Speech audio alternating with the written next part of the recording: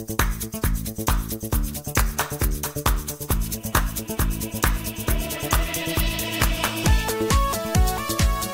hello friends. நான் உங்க SKA பேசுறேன். இன்னைக்கு ரொம்ப முக்கியமான ஒரு எஜுகேட்டிவ் டாபிக் பார்க்க போறோம் my dear friends. Russia Ukraine போர் தொடர்ந்து நடந்துகிட்டே இருக்கு. ரஷ்யா உக்ரைன் நாட்டின் பக்முத் நகரத்தை முற்றிலுமாக ஆக்கிரமித்து விட்டது. இது மேற்கு நாடுகளுக்கு ஒரு பெரிய தோல்வியா என்று கேட்டால் கண்டிப்பாக தவிர்க்க முடியாத ஒரு பெரிய தோல்விதான். ஓகே, இன்னைக்கு நம்ம பார்க்க போற topic what is the cats program. இந்தியாவின் கேட்ஸ் திட்டம்னா என்ன? இந்தியா ஹாப்ஸ் என்ற ஒரு பெரிய ஆயுத அமைப்பை உருவாக்கிவிட்டது. இந்திய விமானப்படையின் போர் யுக்திகளை, ரகசிய திட்டங்களை, போர் சக்தியை இந்த கேட்ஸ் ப்ரோக்ராம் மற்றும் இந்த ஹாப்ஸ் ஆயுத அமைப்பு எப்படி முற்றிலுமாக மாற்ற ஆரம்பித்து விட்டது என்பதை பற்றி தான் இந்த வீடியோவில் தெளிவாக பார்க்க போறோம். அது மட்டுமல்ல, இந்தியாவின் ஏர் டிஃபென்ஸ் எப்படி இருக்கு, ஏர் டிஃபென்ஸ்னா என்ன, இன்டர்செப்டர்னா என்ன, இன்டர்செப்டர் பயன்படுத்தி எப்படி எதிரிகள் தோற்கடிக்கப்படுகிறார்கள், இந்தியா எப்படி இந்த தொழில்நுட்பத்தில் ஒரு தவிர்க்க முடியாத சக்தியாக மாறிவிட்டது, உண்மையிலேயே இந்தியாவின் சக்தி எப்படி உள்ளதுன்னு இந்த வீடியோவில் தெளிவாக பார்க்கலாம் my dear friends.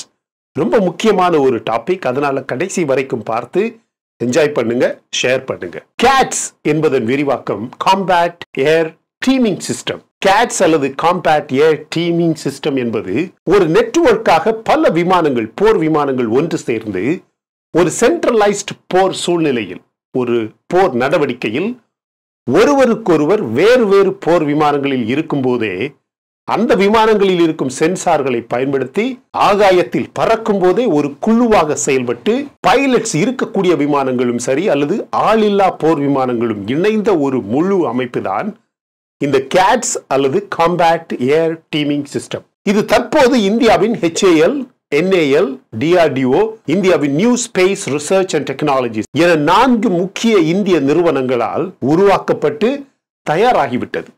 இந்த அமைப்பு எப்படி வேலை செய்யும்னா, ஒரு மதர்ஷிப் எனப்படும் பெரிய போர் விமானம் ஒன்று இருக்கும்.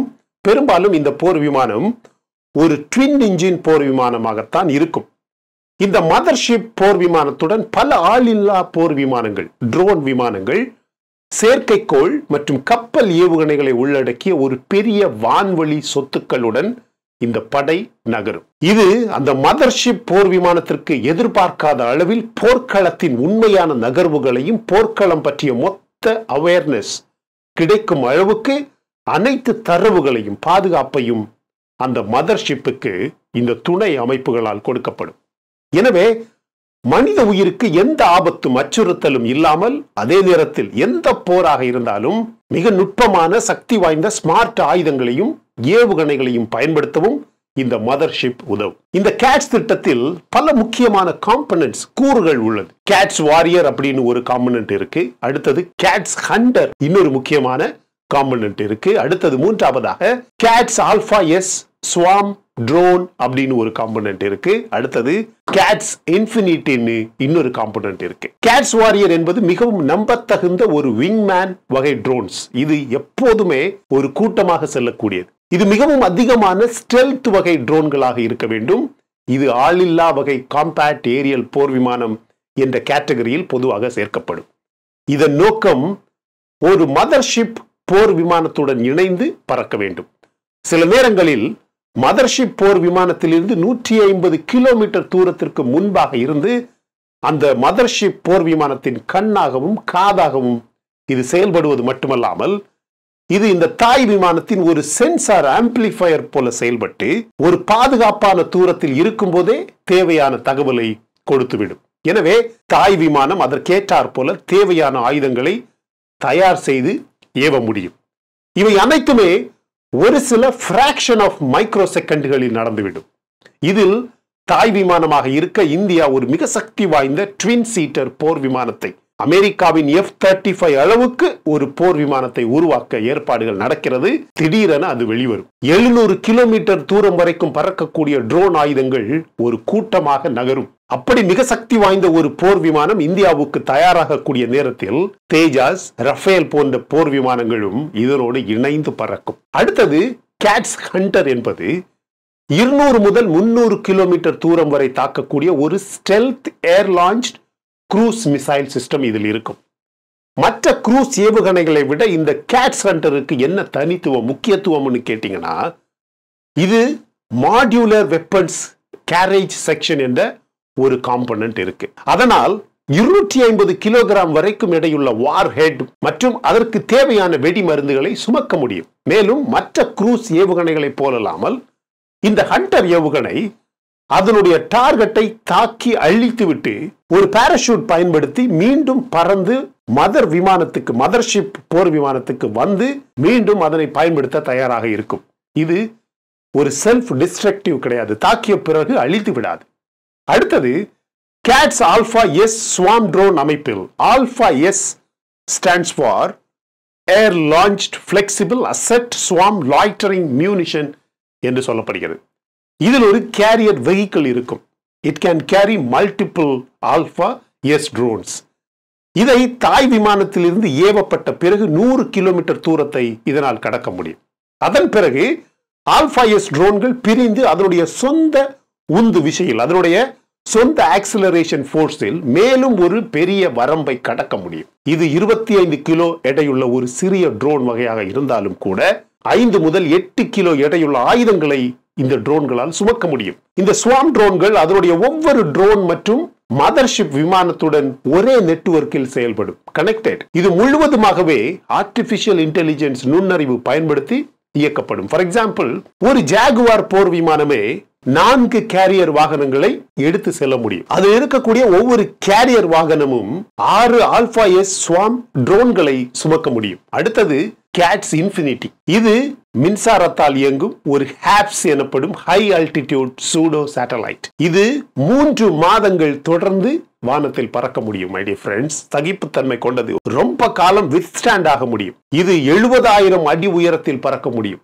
அதன் நோக்கம் எதிரியின் நிலப்பரப்பு வரைபடத்தை பதிவு செய்து வான்வழி உளவு மற்றும் ரியல் டைம் கம்யூனிகேஷன் போன்றவற்றை தொடர்ந்து மதர்ஷிப்புக்கு கொடுத்துக்கிட்டே இருக்கும். எனவே இந்த வகையான சூப்பர் மேம்பட்ட திட்டம் இன்னும் உலகில் அதிகமான நாடுகளில் கண்டிப்பாக சோதிக்கப்படவில்லை. நிச்சயமாக ரஷ்யா, அமெரிக்கா, பிரான்ஸ் போன்ற நாடுகள் இந்த விங்மேன் சோதனை அண்ட் கேம்ப் ட்ரோன்கள் என தனித்தனியாக சோதனைகளை செய்துள்ளது. ஆனால் இந்த அளவுக்கு ஒரு இன்டகிரேட்டட் மதர்ஷிப், ஆல்பா ட்ரோன்ஸ் மற்றும் ஸ்வாம் ட்ரோன்ஸ் மற்றும் ஹாப்ஸ் என அனைத்து ஆயுதங்களும் இணைந்து ஒரே வகையான சோதனையில் இன்டகிரேட்டட் டெஸ்ட் அப்படின்னு சொல்லுவாங்க. அதனை இதுவரையிலும் யாருமே செய்யவில்லை, செய்யப்படவில்லை.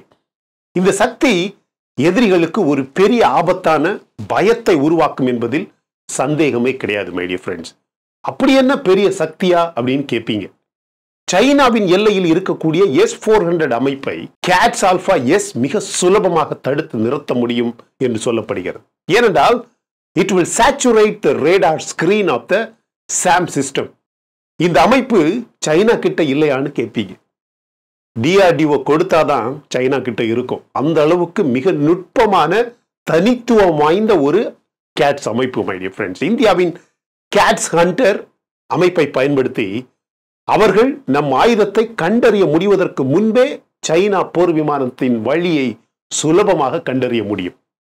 எனவே உடனடியாக பியாண்ட் விஷுவல் ரேஞ்ச், BVR அப்படின்னு சொல்லுவாங்கல்ல, பியாண்ட் விஷுவல் ரேஞ்ச் ஏவுகணையை பயன்படுத்தி இந்தியாவால் தாக்க முடியும். இந்த ஆயுதம் சோதனையில் இருக்கும் போதே 2 வருடங்களுக்கு முன்பு இதை பற்றி நம்ம ஹாப்ஸ் அப்படிங்கிற ஒரு சீரியல்ல பேசியிருந்தோம். சோதனையில் இருந்த இப்படி ஒரு பெரிய ஆயுதம் தற்போது தயாராகிவிட்டது. மை டியர் ஃப்ரெண்ட்ஸ், இந்த கேட்ஸ் திட்டம், இந்த ஹாப்ஸ் ஆயுத அமைப்பு பல மடங்கு சக்தியில் இருக்கும் என்பது என்னுடைய நம்பிக்கை. இது இந்திய விமானப்படைக்கு அடுத்த பெரிய விஷயமாக இருக்க போகிறது. What is an air defense fighter? ஒரு பெரிய போர் படையின் ஏர் டிஃபென்ஸ் ஃபைட்டர் அப்படின்னா என்ன? ஏர் டிஃபென்ஸ் ஃபைட்டர்ஸ் அல்லது இன்டர்செப்டர் போர் விமானம் என்பது முதல் உலக போர் நடந்த காலத்தில் இருந்தே 1990கள் வரை உலக வல்லரசுகளின் போர் விமானங்களின் ஒரு முக்கிய பிரிவாக இருந்தது. ஏர் டிஃபென்ஸ் ஃபைட்டர் விமான பிரிவுக்கு ஒரு குறிப்பிட்ட ரோல், ஒரு குறிப்பிட்ட வேலை, மிஷன் இருந்தது. மிகவும் குறைந்த நேரத்தில் அறிவிக்கப்பட்ட ஒரு சில நிமிடங்களில் புறப்பட்டு உள்வரும் எதிரியின் விமானத்தை, குறிப்பாக குண்டுவீச்சு பாம்பர் விமானங்களை இடமறிப்பதற்காகவே ஒரு தற்காப்பு பணியில் வேகமாக வேலை செய்ய இந்த ஏர் டிஃபென்ஸ் ஃபைட்டர் ஜெட்ஸ் அல்லது இன்டர்செப்டர் ஃபைட்டர்ஸ் என்ற படை உருவாக்கப்பட்டது. ஆனால் இன்றைய நவீன காலங்களில் டெடிகேட்டட் இன்டர்செப்டர் விமானங்கள் மிகவும் அரிதாக குறைவாக உள்ளது. அதற்கான முக்கியமான காரணம் என்னவென்றால் மல்டி ரோல் விமானங்கள் பெரும்பாலான விமான படைகளுடன் சேர்க்கப்படுவது ஒரு வழக்கமாக தற்போது மாறிவிட்டது. ஆனால் இன்னும் கூட MiG-31 Foxhound and Panavia Tornado ADV போன்ற இன்டர்செப்டர் போர் விமானங்கள் இன்னும் வழக்கத்தில் உள்ளது. So, how are interceptors different from air superiority fighters? அதாவது இன்டர்செப்டர்ஸ் விமானங்கள் மற்ற ஃபைட்டர் ஜெட் விமானங்களிடமிருந்து எப்படி வேறுபடுகிறதுன்னு பார்க்கணும். இன்டர்செப்டர் போர் விமானங்கள் ஒரு தனித்துவமான வேலையை மட்டுமே செய்யக்கூடியது. ஒரு நாட்டின் இன்டர்செப்டர் விமானங்கள் எதிரியின் மூலோபாய குண்டுவீச்சு விமானங்களின் தாக்குதலுக்கு சிக்காத வகையில் நாட்டின் நிலத்தில் இருக்கும் சொத்துக்களை, ஆயுத அமைப்புகளை பாதுகாக்கும் வகையில் இந்த இன்டர்செப்டர்ஸ் வடிவமைக்கப்பட்டுள்ளது. எனவேதான் இன்டர்செப்டர்ஸ் விமானங்கள் மற்ற ஸ்பெஷலைஸ்டு ஃபைட்டர் ஜெட் போர் விமானங்களை விட விரைவாக, மிகவும் வேகமாக மேலே டேக் ஆஃப் ஆக முடியும், மிகவும் வேகமாக ஓவர்டேக் செய்ய முடியும். Typically out runs and out claims a fighter ஏர்கிராஃப்ட்னு air force டேர்ம்ல பொதுவாக சொல்லுவாங்க.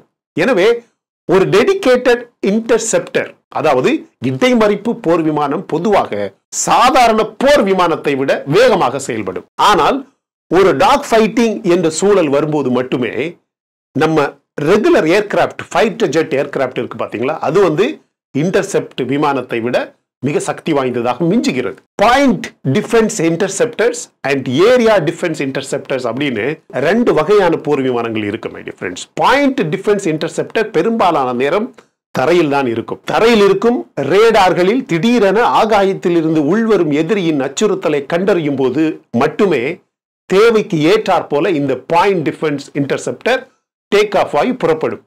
இந்த விமானங்கள் எதிரியின் குண்டுவீச்சு விமானங்கள் ஆயுதங்களை பயன்படுத்துவதற்கு முன்பாகவே அதை இடைமறிக்கும் அளவில் அதிசயமான வேகத்துடன் செயல்படக்கூடியது.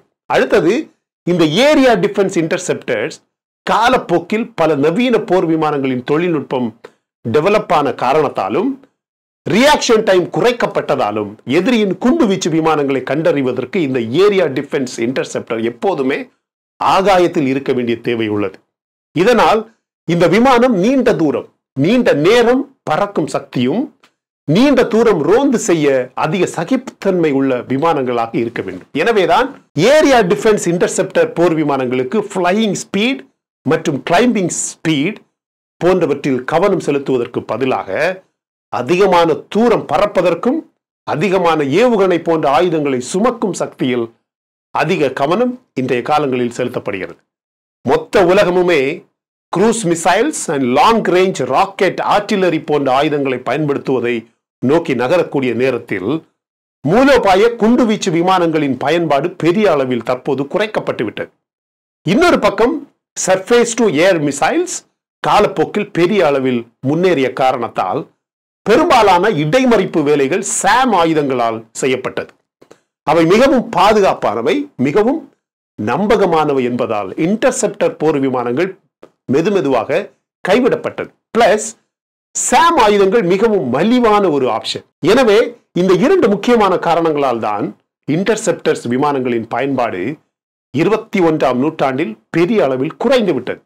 எனவே இன்றைய நவீன உலகமே டெவலப்டு ஃபைட்டர் ஜெட் மற்றும் மல்டி ரோல் விமானங்களை மட்டுமே நம்ப ஆரம்பித்து விட்டது. அதனால்தான் NAL, HAL, DRDO போன்ற இந்தியாவின் மிக சக்தி வாய்ந்த நிறுவனங்கள் இந்த ஹேப்ஸ் போன்ற ஆயுதங்களை அதிகமாக டெவலப் செய்ய ஆரம்பித்து விட்டார்கள். NAL gears up to soar high, set to unveil India's maiden high altitude platform in May. இந்த ஹேப்ஸ் ஆயுதம் இந்த ஆயுத அமைப்பு இந்த வரக்கூடிய மே மாதத்தில் போருக்கு தயாராக இருக்கக்கூடிய அளவுக்கு ரெடி ஆயிடுச்சு மை டியர் ஃப்ரெண்ட்ஸ். சரியா? எனவே இன்டர்செப்டர், ரேடார்ஸ், AESA போன்ற ரேடார்ஸ், இது மாதிரியான விஷயங்களில் இந்தியா யாருமே எதிர்பார்க்காத அளவுக்கு முன்னேறிவிட்டது. இதற்கு இஸ்ரேலும் ஒரு காரணம் மை டியர் ஃப்ரெண்ட்ஸ். இஸ்ரேலின் அதிகமான தொழில்நுட்பம் இந்த மாதிரியான ஆயுதங்களில் ஓரளவுக்கு அதிகமாக பயன்படுத்தப்படுகிறது. ஒத்துக்கணும். சரியா? கண்டிப்பாக அதை கூட இந்தியாவில் தயாரிக்கக்கூடிய காலங்களும், இந்தியாவில் ரிசர்ச் அண்ட் டெவலப்மெண்ட் செய்யக்கூடிய காலங்களும் கண்டிப்பாக வரும் my dear friends. Okay. Taiwan's Foxconn company seeks cooperation with India in chip manufacturing and electric vehicle manufacturing. சொன்னல லித்தியம் கண்டுபிடிச்சாச்சு. அதிகமான ஒயிட் லித்தியம் இந்தியாவில் கண்டுபிடிக்கப்பட்ட காரணத்தினால இனிமே எல்லாருமே இந்த பக்கம் தான் வருவாங்க. திடீரென ஃபாக்ஸ்கான் நிறுவனத்தின் முதலீடு இன்வெஸ்ட்மெண்ட் இந்தியாவில் திடீரென கடந்த 3-4 வாரங்களாக திடீர்னு படிப்படியாக அதிகரிச்சிருக்கு. ஒரு நாள் வர்றான் எலக்ட்ரிக் வெஹிக்கிள்ல 2 பில்லியன், ஒரு நாள் வர்றான் சிப் மேனுஃபேக்சரிங்ல 3 பில்லியன் அப்படின்னு பில்லியன் மழையா கொட்ட ஆரம்பிச்சிருக்கு my dear friends. Pakistan-Occupied Kashmir will be part of India in next 2 to 3 years. ஞாபகம் இருக்கா? கடந்த 6 மாதங்களாக அட்லீஸ்ட் 5 வீடியோக்கள்ல நம்ம இந்த பாயிண்ட் சொல்லியிருக்கோம். இப்போ அபிஷியலா நம்ம அரசாங்கம் சொல்றதை விட நம்ம அரசாங்கத்தின் கட்சி பிஜேபி அப்படிங்கிற ஒரு கட்சி வந்து வெளிப்படையா செய்தி வெளியிட்டிருக்கு. என்னன்னு? Pakistan-Occupied Kashmir PoK will be part of India in next 2 to 3 years. நம்ப முடியுதா? கண்டிப்பாக நடக்கும் மை டியர் ஃப்ரெண்ட்ஸ். ஆட்சி மாறுதோ இல்லையோ, அரசியல்ல யார் இருக்காங்களோ இல்லையோ, இந்தியாவின் வளர்ச்சியும் சரி, இந்தியாவின் டிப்ளமேட்டிக் அமைப்புகளும் சரி, இந்தியாவின் ஸ்ட்ராட்டஜி மூலோபாயங்களும் சரி, இப்ப நடக்கிற மாதிரி தொடர்ந்து நடந்துகிட்டே இருந்துச்சுன்னா கண்டிப்பாக PoK will be part of India. Officially இப்பவும் இந்தியா தான். அபிஷியலி அதிகாரப்பூர்வமாக PoK இந்தியாவை சேர்ந்த பகுதி அப்படின்னு அனௌன்ஸ் பண்ணப்படும். நீங்க வேணும்னா பாருங்க. அதற்கு ஒரு போர் தேவைப்படுமா அப்படின்னு கேட்டீங்கன்னா கண்டிப்பாக ஒரு போர் வரும். அந்த போர் நடந்து முடிஞ்சதுக்கு அப்புறம் தான் அது எந்த வகையான போராக கூட இருக்கலாம். பொருளாதார போராக இருக்கலாம், எல்லையில ஆயுதங்களை பயன்படுத்தி வரக்கூடிய ஒரு போராக இருக்கலாம். கண்டிப்பாக அணு ஆயுத போராக இருக்காது. ஏன்னா அந்த அளவுக்கெல்லாம் பாகிஸ்தானால தாக்கி பிடிக்க முடியாது. ஒரு 4 முக்கியமான ஏவுகணையை போட்டாலே போதும், அவனுங்க காலி. சரியா? Is Pakistan bracing itself to look beyond Kashmir. இதுவே ஒரு பெரிய ரிப்போர்ட் தான் ஃப்ரெண்ட்ஸ். PoK வந்து will be part of India in 2 to 3 years அப்படின்னு சொல்றது வேற. இன்னொரு பெரிய ரிப்போர்ட் வந்து என்னன்னா, பாகிஸ்தான் மக்களும் இனிமே காஷ்மீர் பற்றி சிந்திக்கக்கூடிய அளவுக்கு எங்கள்ட்ட எனர்ஜி இல்ல, எங்களுக்கு பணம் இல்ல, வசதி இல்ல அப்படின்னு சொல்ல ஆரம்பிச்சிட்டானுங்க. That is why is Pakistan bracing itself to look beyond Kashmir. ஒரு சில பேர் இதையே தப்பா புரிஞ்சுக்கிட்டு வீடியோ போட்டுக்கிட்டு இருக்கிறாங்க. என்னன்னு தெரியுமா? லுக் பியாண்ட் காஷ்மீர்னா காஷ்மீரை தாண்டி பகுதிகளை, இதெல்லாம் நடக்கக்கூடிய விஷயமா? காஷ்மீரை தாண்டி இந்தியாவின் பகுதிகளை ஆக்கிரமிக்க பாகிஸ்தான் தயாராகுதுன்னு ஆங்கிலமே ஒரு சில பேருக்கு புரியல. Is Pakistan bracing itself to look beyond காஷ்மீர்னா புரியுறவங்களுக்கு புரியும். லுக் பியாண்ட்னா காஷ்மீரை விட்டு அதை பற்றி யோசிக்கவே இல்லை, அதை தவிர வேற விஷயங்களை யோசிப்போம், வேற விஷயங்களை செய்ய ஆரம்பிப்போம். ஏன்னா நம்ம நாடு அழிஞ்சிருச்சு, பாகிஸ்தான் இல்லாம போயிடுச்சு, அதனால இனிமே காஷ்மீரை பற்றி யோசிக்கிறதுக்கு நேரம் இல்லை, பணம் இல்லை, எனர்ஜி இல்லை. எனவே இனிமே காஷ்மீர் பற்றி சிந்திக்கிறதுல எந்த அர்த்தமுமே கிடையாது அப்படிங்கறத யோசிச்சு Pakistan is bracing itself to look beyond, think beyond Kashmir. எனவே PoK வந்து இந்தியாவின் பகுதியாக கண்டிப்பாக மாறிடுச்சுன்னு சொல்லலாம். It's already PoK is part of India. அந்த மக்களை சொல்ல ஆரம்பிச்சுட்டாங்க, எங்களுக்கு இந்திய அரசு தான் வேணும், எங்களுக்கு இந்திய அதிகாரிகள் தான் வேணும், எங்களுக்கு இந்தியாவின் ஸ்கீம்ஸ் வேணும், இந்தியாவின் பாலிசி வேணும் அப்படின்னு அந்த PoK மக்களை சொல்ல ஆரம்பிச்சிட்டாங்க. அதனால காஷ்மீர் பற்றி இனிமே சிக்கலே கிடையாது. காஷ்மீர்ல உள்ள ராணுவ அதிகாரிகள், ராணுவ வீரர்கள் எல்லாம் திரும்பி வர ஆரம்பிச்சிட்டாங்க. அங்க காஷ்மீர்ல இப்ப எந்த பிரச்சனையுமே இல்லை. சும்மா ஒரு சில பேர் கத்திட்டு இருக்கிறானுங்க. வேற அங்க உண்மையிலேயே சிக்கல் அப்படின்னு எதுவுமே கிடையாது. PoK அங்க வன்முறைகளும் போராட்டங்களும் நடக்கு. எதுக்காக? கண்டிப்பா முடிஞ்ச அளவுக்கு சீக்கிரமா இந்தியாவோட சேரணும் அப்படிங்கிறதுக்காக அங்க உள்ள மக்கள் போராட்டங்கள் செய்யறாங்க. அப்படி பார்க்கும்போது PoK is already part of India. உண்மையா இல்லையா? உங்க கருத்துக்களை கமெண்ட் செக்ஷன்ல பதிவு பண்ண மறந்துடாதீங்க. நீங்க இதை ஒத்துக்கிறீங்கன்னா PoK இஸ் இந்தியா அப்படின்னு ஒரு கமெண்ட்ல போட்டு டேக் போட்டு அதை வைரல் ஆக்கணும். சரியா? இந்த வீடியோ பிடிச்சிருந்தா லைக் பண்ணுங்க. இன்னும் நம்ம சேனலை சப்ஸ்கிரைப் பண்ணலன்னா மற்ற வீடியோஸ் பாருங்க, உங்களுக்கு கண்டிப்பா பிடிக்கும். பிடிச்சிருந்தா சப்ஸ்கிரைப் பண்ணா போதும் my dear friends. Thank you so much my dear friends for watching all my videos and supporting my channel. Until I come back with my next awesome video, it's bye bye from Suresh. Stay safe, stay positive, stay active and stay fit and always dream big in your life. நம்மளால எப்பவுமே எதையுமே எங்கேயுமே சாதிக்க முடியும் அப்படின்னு நம்ம first நம்பணும் my dear friends. And as I always say, please take care of your parents at your home. உங்க வீட்டிலேயே வச்சு உங்க அப்பா அம்மாவை நல்ல சந்தோஷமா பார்த்துக்கங்க friends. Thank you.